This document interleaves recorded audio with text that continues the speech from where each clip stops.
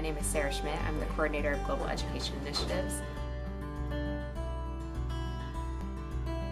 Study abroad is an overseas academic experience. So students from Kent State and other universities can go to another country and take their normal classes and then transfer those back to Kent State. 97% of study abroad students found employment within 12 months of graduation.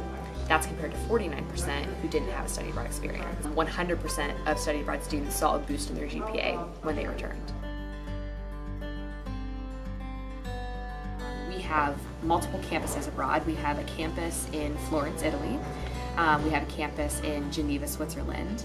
And we have a campus center in Prague, which we just partnered with. And so beyond that, we also partner with universities in other countries. And so that's where the rest of the 300 come from.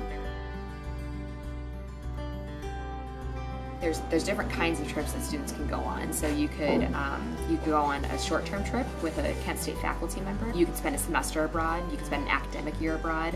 And then there's also summer programs. In all of the programs, you're getting Kent State credit at the end of the day. University. On average, Kent State University sends over 1,000 students abroad. The Stark campus last year sent 140 students abroad. Education is one of the most powerful tools that we have, and we can use education to do some really awesome things. And so to take education to foster that mindset of global citizenship is a really cool thing, and that's really what global education does.